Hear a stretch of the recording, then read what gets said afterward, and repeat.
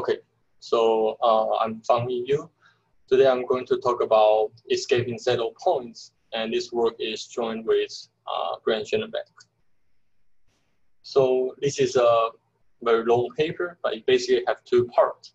The first part is we analyze a general family of stochastic process on RD space, and then we show three possible applications for our conversion rate results by applying that to evolutionary game theory dynamics on social network and some possible connection to stochastic gradient descent. So this is a pretty general topic, and I will try to first go what is the work about. So instead of the overall of all these three areas, I think our result is more applicable to the intersection of these three results.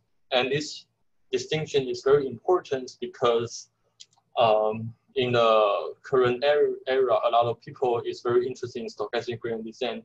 And if they are not interested in agent-based modeling, then they may find this result is quite limited and less relevant to their research interests. So the outline of the talk will have two parts. The first part, we will try to tell you what's our conversion results. And then in the second part, we will show one of the applications that mentioned in the papers. And notice that this motivating example is actually the starting point of this project. So for the first part, the process that we are interested in, we named it a reinforced random walk with some function f or a vector field f. It's a discrete time stochastic process in RD space. Here, d is a constant. And amid the following decomposition, we will have f and u. So f, we will call it a drift, which is the expected difference of the movement of this process. That is the difference between xk plus 1 and xk. And because we are in Euclidean space, so we can have these addition things. The second part is the noise part. So the condition, the expectation of the noise condition on xk should be 0. And this denotes the noisy behavior of this random process.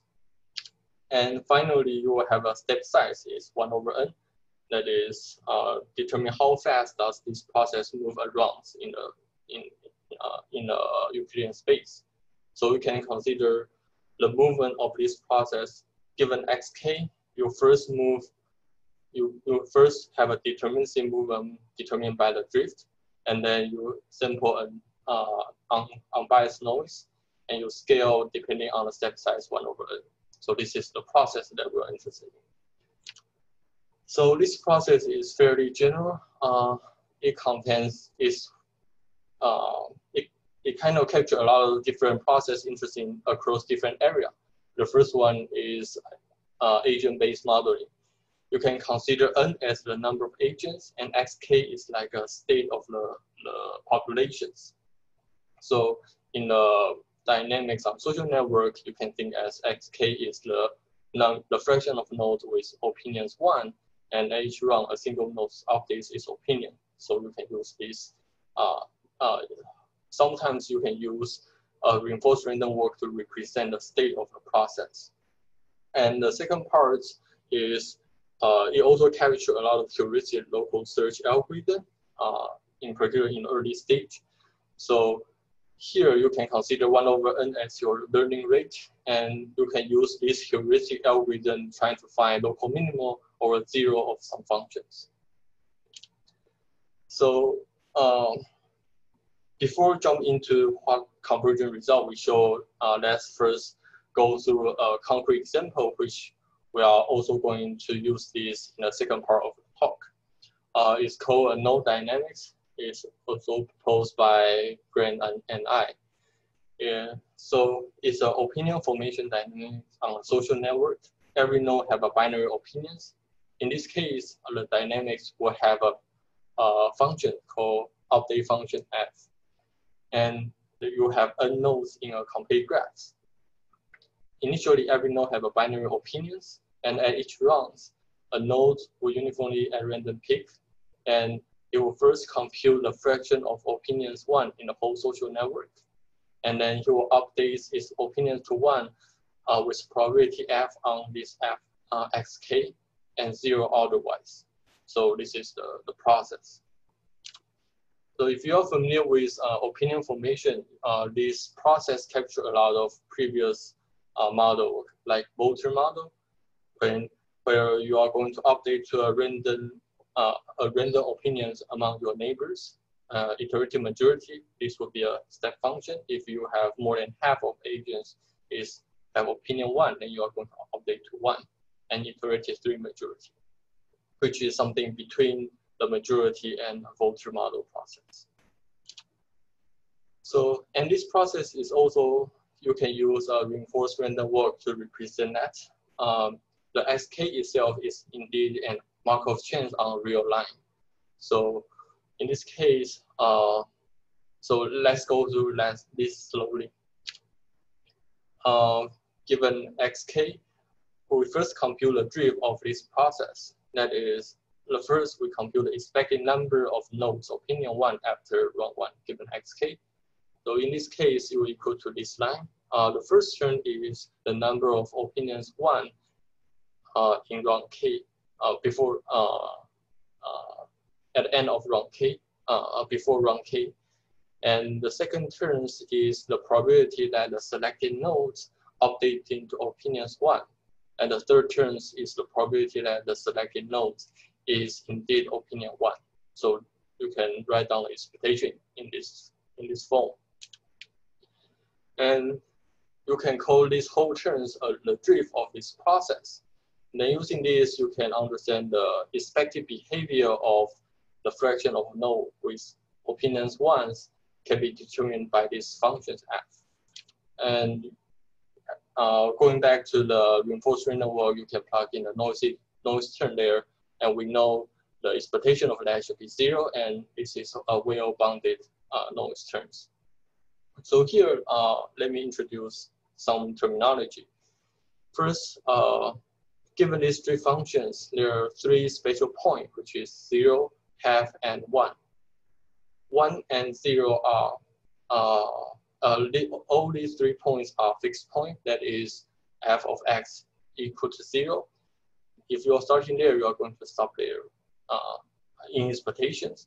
On the other hand, the solid dots 0 and 1 are consensus states, and they are attracting fixed point. And the center points is the half points is a saddle point or a non-attracting fixed point, or repelling fixed points. So the question that we're trying to answer is, given a function f and u as the n sufficiently large, how does this random walk behaves? So back to our node dynamics, you will notice that if we can answer this question, we can know that whether this process can converge to consensus, that is 0 and 1 or 1 states, or the process will going around this real line for very long times. And this problem is also very well understood in some special case. One particularly useful approach is called mean field approximations. So if your noise term is well behaved, and as you earn large enough, a lot of time you can approximate the whole process, the whole random walk, as a solution to the corresponding ordinary differential equation or a dynamical system. And this is formalized and studied a lot of times. Like, for example, Nick Vogels in 1995 already showed if your time span k is linear to the n, then the behavior of the random walk capital Xk can be well approximated by the solutions of the ordinary differential equations. So using these results, a lot of times you already get a lot of interesting results. In particular, if your state space, most of the points are regular point, that is your fx is not equal to 0, then you can track the random walk by solutions to this solution to the ordinary differential equation. And this, a lot of time you can already show interesting results. I think last year CC a lot of work already used this one to show their main results. But things kind of become strange at fixed points. So at a fixed point, you will notice that the solutions to the ordinary differential equation will be a constant. It will stay there forever. The Volmos method basically tell you that as long as your time spans is linear in terms of n, the random walk will be also stay at a fixed point for as long as your k is linear. But this is not a very complete characterization, because we know that eventually this process, the random walk should be escaping this set of point or non-attracting fixed point, because for the noise, as long as the noise is good enough. So our question will be, how fast can this random walk escape such set of points?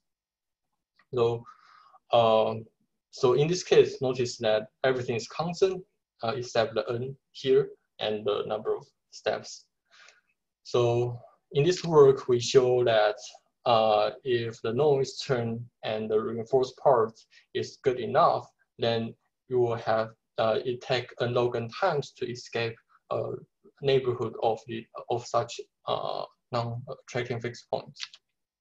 So the lower bound is quite simple. You just go back to Volmos method and understand the proof and go through that again. You can show you need to take at least n log n times to escape any constant ball around fixed points. And then the second part is the upper bound, which is the most difficult part. We show you can escape this set of points if the following condition holds. First, the noise terms is a martingale difference. That is, the expectation or continuous expectation of sk is zero everywhere, and it's bounded and it's noisy enough. Here, the condition for noisy enough is the covariance matrix of this noise terms is positive definite, and the smallest eigenvalue should be greater than some constant. And the fixed point itself should be hyperbolic. That is, the drift as you go away from this fixed point is linearly increase. So after this, given these conditions, and you can show this upper bound result.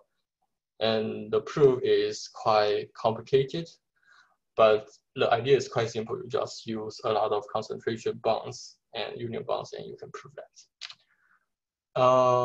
I don't have time for this, so let's go to the next one. For the second part would be how to apply these things to interesting process. So let's consider dynamics on social networks. So in this part, we are interested in how does the community structures affect the consensus times of their opinions formations. So there's a lot of terminology. Let me introduce that to you. So in society, there's a very important phenomenon called echo chambers. That is, people is going to influence by their neighbors. And if your graph have some community structures, then a lot of time you are going to form uniform opinions within community and have disagreement across different communities. So we are interested in how does this process affect each other. The first is the process of agent updating their opinions. The second is the graph's connections. In particular, we are interested in consensus time. That is, how long does this process took for the networks to reach consensus? That is, everyone agree on a single opinions. So we use node dynamics, which we introduced earlier. That is, each round a node updates its opinions, and the update rule depending on some fixed function f, and the fraction of the opinions among the neighbors. So here you will be parameterized by a update function f. And our graph structure is super simple. It's a planetic community graph. So it's a complete graph with weight. You have two communities with equal size, and the weight of A and H within a community will be P, and between different communities will be 1 minus P. So in this case, the value of 2p minus 1 capture how strong is the computer structure. If your delta, which is equal to 2p minus 1 equal to 0, then your p is equal to half, so you have a complete graph. And if your delta equal to 1, you have two isolated things. So back to our question, we are interested in, given an updating process, what kind of delta will affect the consensus time. So we were going to expect, given that if your delta is very large, then there exists some very bad initial configuration such that you are going to take a lot of time to reach consensus. On the other hand, if your delta is very small, then we expect no matter what initial configuration you start from, you are going to reach consensus very fast.